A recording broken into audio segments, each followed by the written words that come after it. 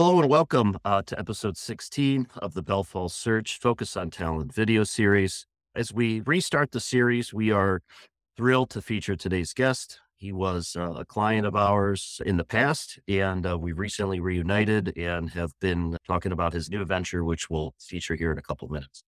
He started his career at KPMG and then went on to found and successfully exit several software companies here in the Cleveland area.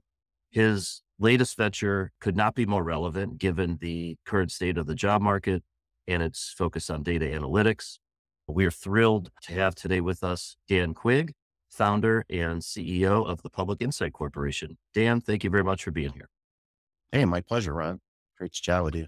I added a brief introduction of your background, but could you talk our listeners through your career evolution from KPMG and then the companies you started, focusing on how and why for each one did you do that? It's fortunate for a person to start and found and run maybe one software company or one successful company in their career. You've done it several times. So where does that bug come from?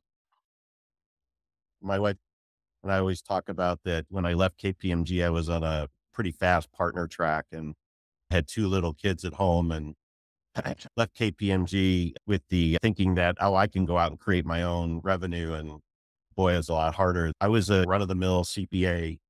I did a lot of different things as a CPA. So how I got involved in the tech side of things is I was dating my wife long distance and she lived in the Chicago area. I lived here in Cleveland and I was trying to evoke a transfer to KPMG in Chicago office. That didn't work out. So I went to work for an up and coming CPA firm called Sikich Gardner. Now, if the name Sikich rings a bell, it's because Sikich LLP is now one of the largest CPA firms in the country. And Jim Sikich hired me. I think I was employee number 7 or something like that in Aurora, Illinois. And Jim's firm was very progressive as a small CPA firm, and they had started developing a computer practice. And I'm really dating myself, but I was like a duck to water. I got the first compact COMPAQ. They were bought by HP. Yeah, you're probably dating myself totally, but it was like a sewing machine and it had a 10 megabyte hard drive and floppy disks. And I just sat there immersed in Lotus 1-2-3 and spreadsheets. So the rest of the job stunk. I hated it. I was a tax manager, but I loved doing the computer consulting sides. My wife agreed to come back with me to Cleveland and I rejoined KPMG and then started along with 2 other guys. At the time, we called it the Small Systems Consulting Practice and doing all my other stuff with audits and leading audits, and our department, the middle market department, did a little of everything. I was on the tax side, I was on the audit side. I did all our department scheduling, but I really loved the technology side. I asked to do it full time. They said, we'll let you do it full time. And you never really materialized. I took the leap of faith to go and start a consulting firm, really focusing in on what we now call ERP. But at the time, it was basically financial accounting. So that was 1988. That was a company called Business Systems Consultants. I'll condense the rest of the story, which is started involved in consulting, had worked up pretty marquee list of ERP consulting clients, Babcock and Wilcox, Dana Corporation, did a lot of the Playhouse Square, Cleveland Orchestra, Cleveland Ballet, back then ballet, and hired a guy who you guys know to be co-lead with me on the technology side. He was very gifted software developer and could shoot around what would be a kind of a missing ingredient in the ERP space.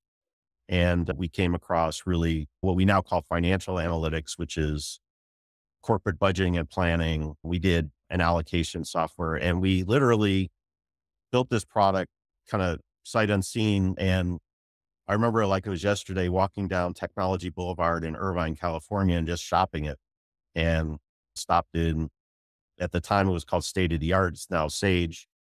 And then what was then called Platinum Software, which is now called Epicor. So Sage was at 99 technology and Epicor was at 56 technology. So literally they're like right down the street. And Sage or Epicor said, we want this. We'll give you an exclusive. And after multiple meetings, it wasn't quite that simple.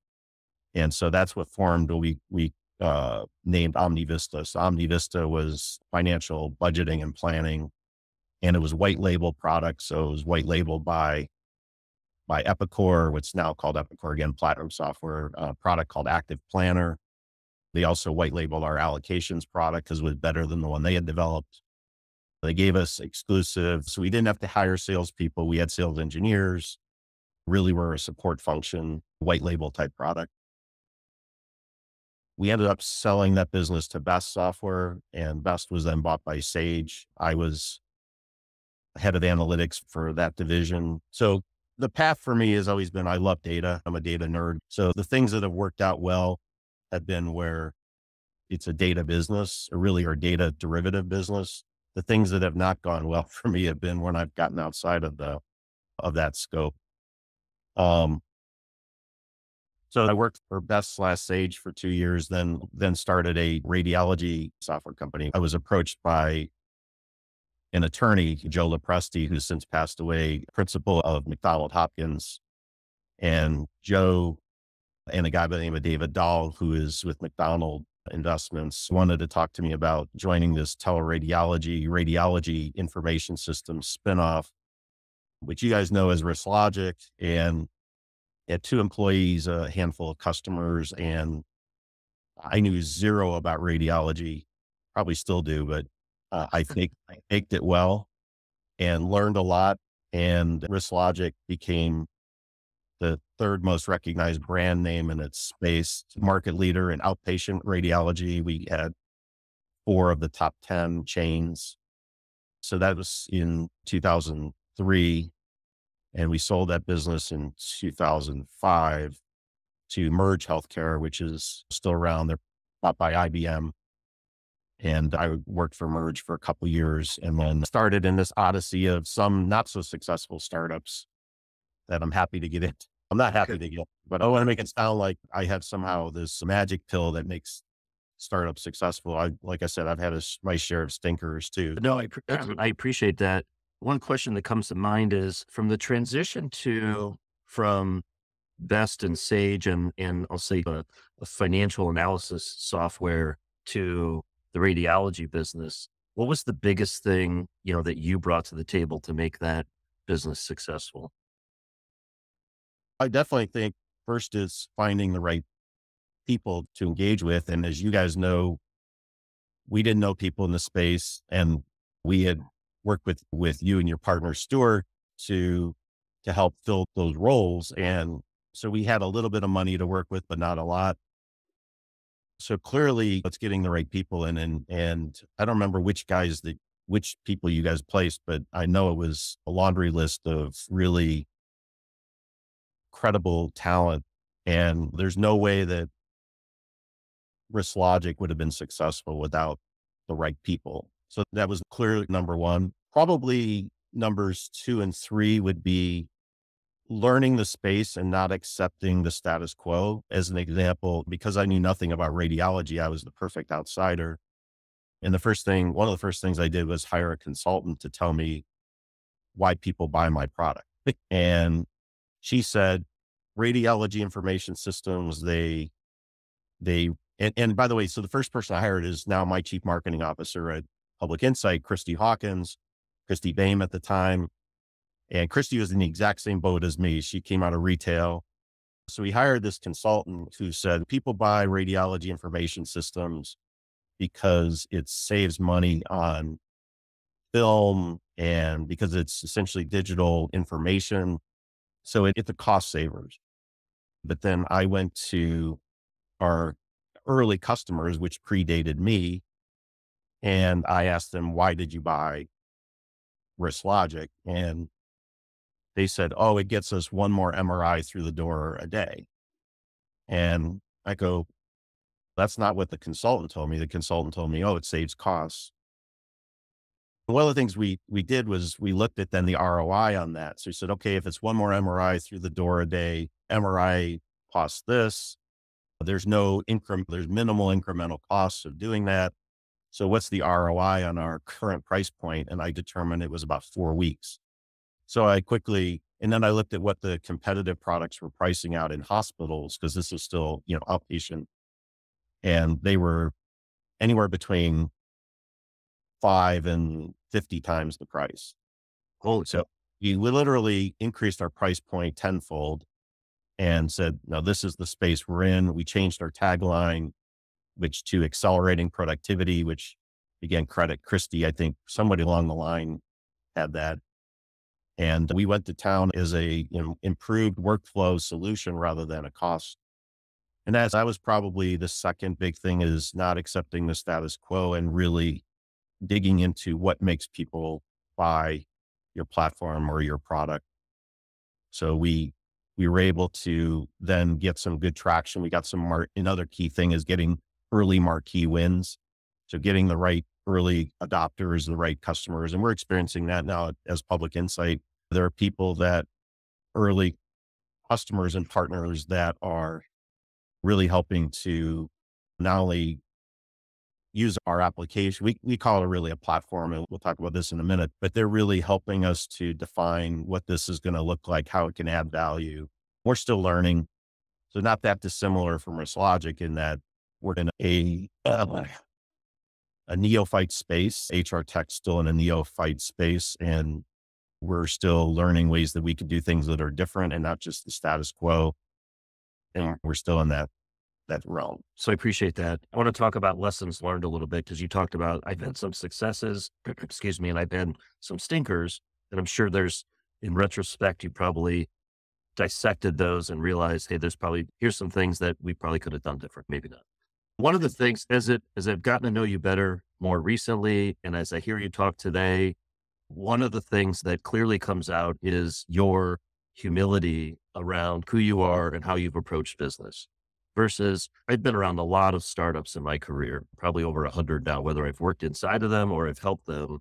And the number one thing that I've seen happen to founders is their egos get too large and they become a little bit arrogant in what they know about their business and what they know about their product and what they know about what they think why the market should want what they sell. Versus everything you just said is, hey, I'm learning about this radiology space. I'm going to go figure it out. I'm not going to tell them what they want. I'm going to figure out how to make our product fit. So I appreciate that. In addition to that, which I think is just core to who you are, but what are the lessons learned along the way can you mention from your experiences starting up and trying to run software businesses? Yeah. Whether good or bad. Yeah. I have an ego like everybody else, and my ego has gotten in the way.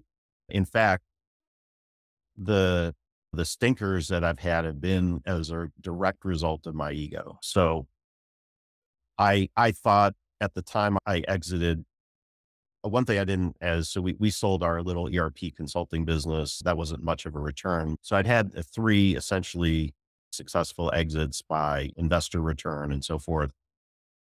At 2005, I thought I had the magic pill to success. And I should add that one of the things that I did at the time, I took a break in 2005 and went and latched on to micro enterprise development around the world. And that was one of the biggest, most challenging, fun things that I'd done. So I became a advisor to Opportunity International, which is at the time anyway, the third largest microfinance in the world.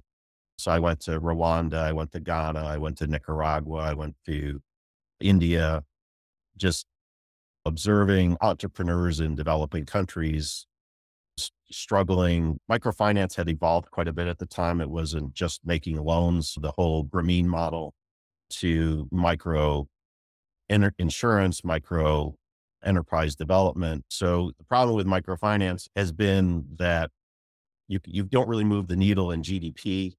But if you do enterprise development where you're increasing yield, you're increasing efficiency, you do expand GDP. So that's the whole big thing. So I did that for a period of time, but then thought, okay, I got the startup bug again. And so got involved in a series of companies, which probably I had no business being in, but because I was so smart and they needed my magic pill and my wisdom, I joined them. One was in the golf space, knew nothing. And other than I'm a crappy golfer, knew really nothing about it. Again, tried to learn it. And that did not go well, especially when the 2008, 2009 recession hit. Got involved in telecom, trying to help a company in the telecom space. That did not go well.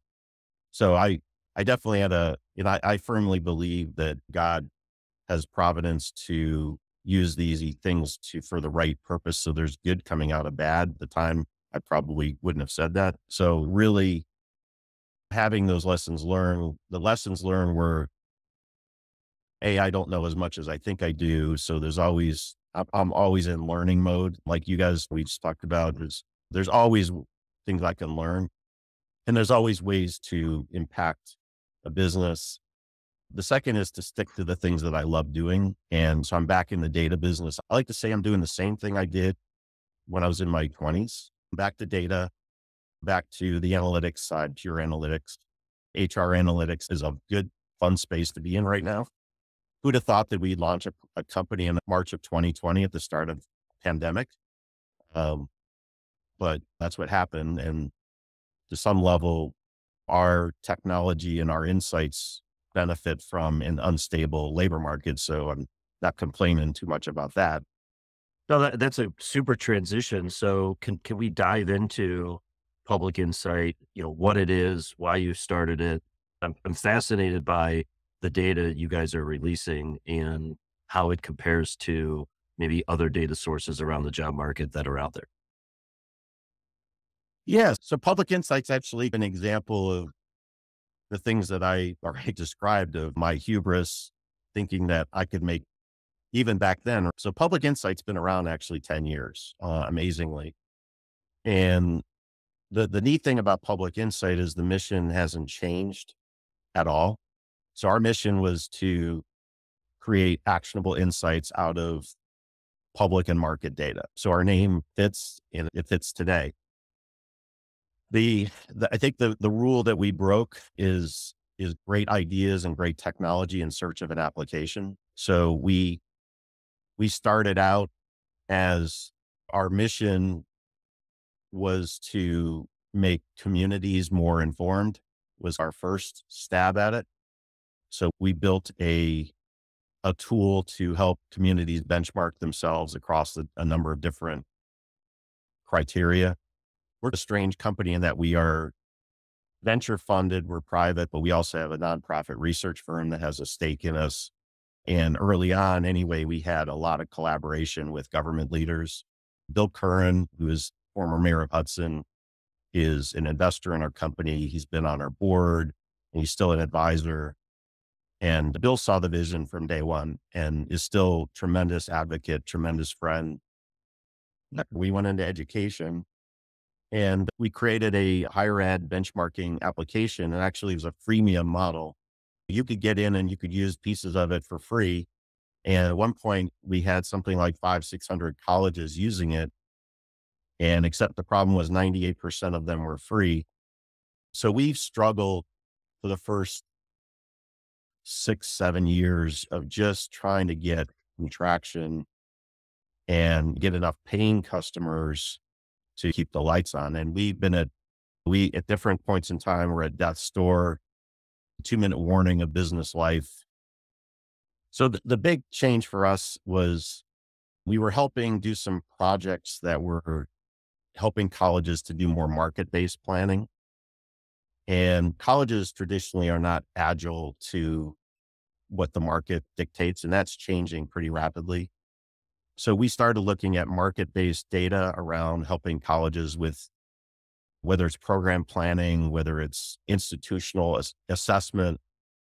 And that's really what started then us building a market-based talent platform. And so that's how TalentView, which is our HR talent acquisition solution, was born, was really around providing market data to colleges and institutions. And that's still a space for us.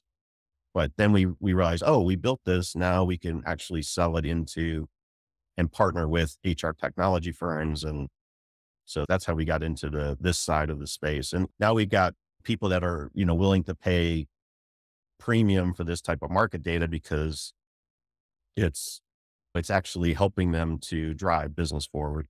Yep. Can you talk about this? And I know it's pretty large, but the scope of the data that you are collecting, analyzing, and then representing? Yeah, and in fact, that's the way that we describe it. We collect a lot of different data from primarily from the leading job board, at least one of the leading job boards in the US and really the world, and Indeed, Glassdoor, which are owned by Recruit Holdings. We made a decision early on that we were going to concentrate on predictable sources of data. A lot of the approach has been and still is to get high volume but low efficacy of the data. So they will go out and they will get whether it's every job board, every corporate site, and say, we've got 10 gazillion job postings. Our approach is that's table stakes, especially when you consider that 40% of job postings are repostings. What we wanted to find out was not just the volume of job postings, but the movement, the effectiveness of that data. And we do the same thing with every piece of data. So we look at not just the numbers, but we look at the movement and the change in those numbers to see what's really happening. So we take a lot of data in the talent acquisition side of things to paint a picture of whether it's supply demand, whether it's effectiveness in delivering results, whether it's all the way to compensation and bands of compensation for the right role. We've got a whole workforce satisfaction or employer reputation component, all of which are predicated around not just getting the numbers, but getting the story behind the numbers. And so we have 153 market metrics today and going to be growing sizably. So think of a market metric as something like job posting volume, but it might be something like fill rate, open days, all the way to on the compensation side, it might be min compensation, max, range, to supply demand ratios, to net promoter score. So how can we take those market metrics and make them actionable for people to, whether it's growing a business, improving a business. What we didn't know back then is that how people use our data. So people use our data a lot more in sales than we would have guessed. It's probably the number one driver is what employers are hiring, what employers are not effective in hiring. What are the reasons they're not effective? How do they compare to their peers? What could they do differently? Those are all things that are part of the mix. Yeah, I've gotten a glimpse into it, and it's pretty impressive and pretty powerful. I hope to find a way to capitalize on it before everyone else in our space does, but we'll see. I'm just still working on that. I've been really studying your jobs report over the last few months, and I think it's significantly better than, what we get, through the news, and other resources. I'll just say that. Can you talk about what makes it more valuable and more useful to the market compared to the other reports that come out? A lot of competing thoughts that came to mind there. And I want to, partly I'm hesitating because I want to say it the right way. I think it's two primary reasons. So we're looking at efficacy of data. We're applying that same efficacy to the insights that we can generate. For example, things like reposting rates, things like open and fill. We call it a presumed fill rate. It's not a true fill rate. It's an inferred fill rate based on ad expiration. But when you look at it over millions of jobs, it's actually pretty accurate. If you look at any single job, we filled that internally, of course. But when you bubble all that up, it's pretty effective at measuring how well these jobs are moving. So some of the metrics that we have are unique to us. In fact, we white label a couple of those metrics to TA Tech, which is the leading association for job boards. And Peter Weddle, who's leads that organization, looked at some of the data that we had and said, oh, that's unique. We'd like to put a wrapper on that. And so they call it the talent market barometer. So it's just data that insights that we've created that other people haven't. And I'm sure there's other people that create their insights that we haven't. So there's lots of things that we're still learning. The other part of that, so the other part is that government data is simply not either accurate or out of context. So I'll give you an example. Pick up the Wall Street, talks about the JOLTS data, right? Job openings and labor turnover survey.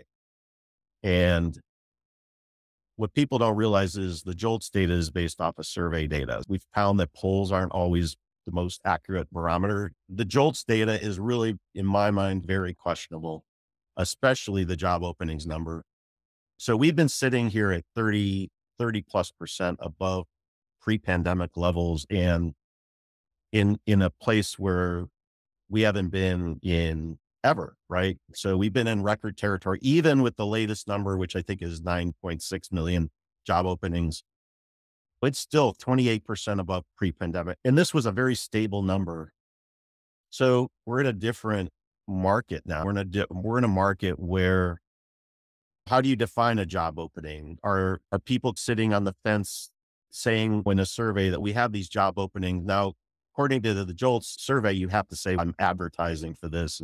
But I think people are more and more hearing about ghost postings.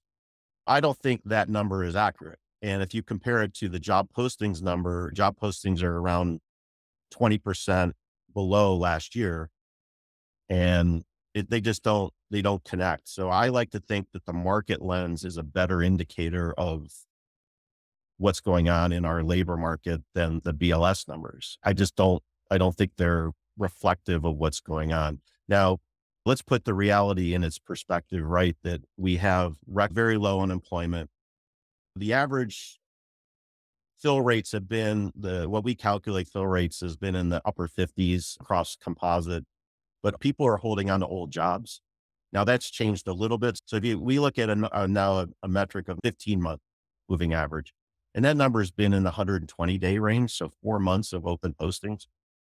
I don't think that's a healthy number. Now I don't have the benefit of 10 years of data to look at that, but I just think that jobs are not getting filled as timely. And the real root of the problem is labor force participation is still not where it needs to be. Overall, given if you jack up interest rates, inflation goes up, hiring goes down, unemployment goes back up, throw out the old script. The old script's gone right now. This is the normal script behind inflation, almost recession, soft landing. We still have a pretty healthy labor market. Yeah, we have low unemployment, but I think the pandemic was it caused people to get out of the market altogether. So it's not reflected in the unemployment rate because they're not active job seekers. So our labor force participation is starting to creep back up, but I haven't looked at it in the last week or two, mid 60s-ish. And there's pockets of people that are not in the game. And therefore, and with record low unemployment, these jobs are just going to sit idle. So I don't think we have record job openings. I just don't see it. Because if we do, they're like cicadas waiting to come out in 3 years, and they'll come out. And who knows? I don't know, but I don't see evidence that we have that many job openings because they're not being advertised as such. Yeah. And I think anecdotally, given the uncertainty from the news around the economy and is there a recession? Is there not a recession? When's it coming? I think a lot of these jobs are posted, and I think a lot of these companies are just either waiting for the absolute perfect candidate or they're just paralyzed and not making any decision. Again, at least that's just my anecdotal perspective from the business I'm in and what I see. But that's why your data is so powerful because it's empirical and not anecdotal. Yeah, one of the metrics we look at that's one of the ones that TA Tech looks at is supply demand ratio, and we look at it by major industry. And what it's based on is the number of people advertising resumes. It's not a perfect metric. I want to make sure I say that, but so the way we best base it on is unique postings against resumes, unique resumes. It's based on resumes published on Indeed, so resume abstracts. So we take that job title, we bubble it all up by industry, and then we compare. And if you look at that, you look at the technology area, the finance insurance area, they've come back to what I like to call parity, which is one job seeker for one job posting. Right now, that's come back to 1-1, whereas healthcare is still essentially 20%, 20 to 30% oversubscribed, if that's the right word, where there's so many more job postings out there than there are candidates. And people like me that are getting older, and I'm going to need healthcare workers, right? We're in a world of hurt if we don't get more people into healthcare. And to some level, I read this in manufacturing too. I think so. Some of the technology jobs, that's going to ebb and flow, finance, insurance, high and low, and it averages out to parity. I think healthcare is a more permanent problem. And until we take steps to get people into healthcare, it's as we continue to age as a culture, it's going to be more and more challenging. So Public Insight's our company name. TalentView is our platform name. We are, of course, evolving our platform as we learn things. So TalentView has really two types of uses, two forms of how people use it. One is people license our data. That's probably, you know, the vast majority of our revenues is through our data licensing. What I will show you here is our self-service analytics. So self-service analytics is some ways like our job report. So it's ways of showing how you could use the data. So we do use our self-service analytics as a way to sell our data, but we also have direct licensors of our self-service analytics. I'll just show you a couple quick examples and then we can take it from there. So what we call our self-service analytics application is TalentView Interactive. So TalentView Interactive is a suite of dashboards. We build our multidimensional data structure and our BI approach around Microsoft. So Power BI, Power Query, now I'll wrap stuff under Microsoft Fabric. So what you're looking at here is a essentially embedded Power BI.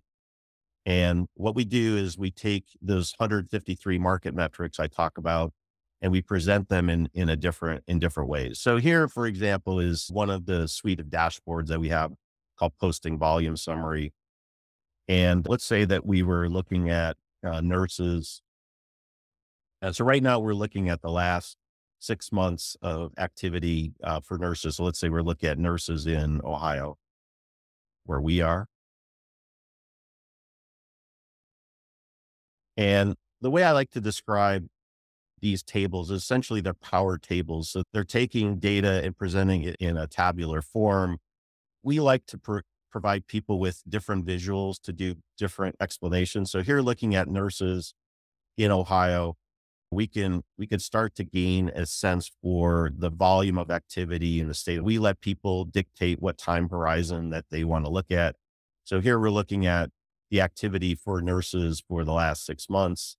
And we can already start to draw some inferences such as 10% urgency rate, the mid-posted compensation, how many ads are being advertised for a given nurse. So this is what we call an openings to postings ratio. So there's actually 70,000 job openings. But we also could look at this in a time trended form. So take a second. So let's do the last calendar months because we have a partial month right now. Here we're looking at the activity since February. We've had a pretty significant jump in nursing positions in Ohio. We could see that we've got an increase in urgency rate. So just different ways to look at the data. That's 44,000 unique postings for nursing jobs in 6 months. It's so to define unique, Ron. So I just want to make sure because we define unique might be different than what you define unique. How do you define unique? So what we call all postings versus net postings. So let me go back to the table. So all postings is 44,000. Net postings, which is net of repostings, I would consider that a unique job. So That's what I meant to. Okay. Whereas this is unique too. We eliminate duplicates, but it's not net of repostings. But those include repostings. Got it. Yep. So the 25,000 is still a pretty significant number. Got it. Yeah. Now, when we look at the job status, we're starting with the 25,000. So we're looking at and saying, okay, 23, that's just 23 here. Of those, the average fill days. So we're looking at the disposition of those 23. 53 is the average fill days. 85 is the average open days. Of the last 6 months, 63% have been filled, 37% have not been filled. And so you could start to get a picture for how these things are moving. And again, we might look at this time trended. So we might look at how the fill days are moving. Now, fill days, typically you want to go and look at it over a long period of time. So let's look at, let's say 18 months and look at the fill days and see, okay, is it trending so that, 53 days, where does that sit? This 82 might be because we don't have a super high percentage of these being filled yet from July. We did have a pretty significant decline in April. So it was getting better. Maybe by quarter might be a little better way of looking at it. So you can again get a picture of where things are at and from how easy it is to fill these jobs or not. And the beauty from my seeing this before, first, as you saw earlier, it's all industries, manufacturing, nursing, software, marketing, everything. So it's very agnostic in that regards. And then secondly, from a potential use case perspective, internal recruiting teams could use this to make the case for requesting more advertising dollars or requesting more new methods to go to market to find talent because the open rate's so long and it's so competitive against all the other open roles in the market. Leadership within talent management could use it to, again, make the case for more investment or for potentially more internal training and education. Talent recruiting companies could use this for understanding where the jobs are open and drill down to the company level. Yeah. The use cases are for everybody in the talent market are just pretty amazing from my perspective. Yeah. One of the good things about our platform and our self-service analytics is it's very flexible. One of the downsides about our application is it's very flexible. Changing a presentation, this case, I changed it to a company view, let's say grouped by job title. So now I've got the mix by company. You can group it by any number of different things. And we're going to be adding more in the fall release, some cool things around when to pay for an ad, when not to pay for an ad, what types of things you put in an ad. Those are things that we're trying to improve and build on. But another area where we add some pretty interesting metrics is around where do you advertise the pay range at? And a few months ago, when the states started requiring pay transparency and then Indeed required it, we started doing things like saying, and I'll show you something that was a fun revelation to myself, is if I say that salary is estimated, Indeed automatically puts a range. You see how this number is almost always at 23.5. So when they impute, they basically take that midpoint and do a plus or minus from that midpoint. Whereas if the employer always discloses it, you have a much wider range. In this case, actually, it's lower range. So it's a much tighter range, which is unusual. Some of the other technology, it might be bigger.